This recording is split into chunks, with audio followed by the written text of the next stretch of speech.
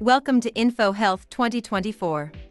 The World Health Organization, WHO, has issued a warning that the JN.1 variant of COVID has now become the predominant strain of the virus.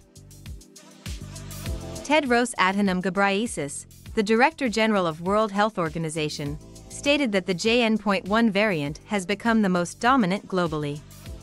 He added, although 10,000 deaths a month is far less than the peak of the pandemic, this level of preventable deaths is not acceptable.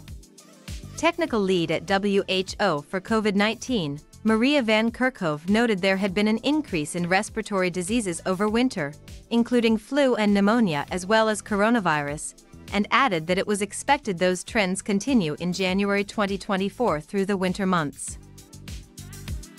Symptoms associated with the JN.1 strain of COVID-19: elevated body temperature or chills, persistent cough, breathing difficulties or shortness of breath, tiredness, aches in muscles or body, headaches, recent loss of smell or taste, throat pain, nasal congestion or a runny nose, feeling nauseous or vomiting, diarrheal symptoms.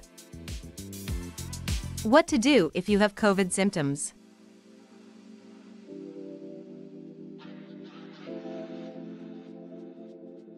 What to do if you test positive for COVID?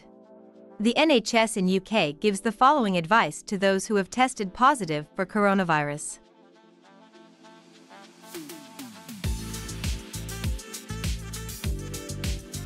Thank you for watching.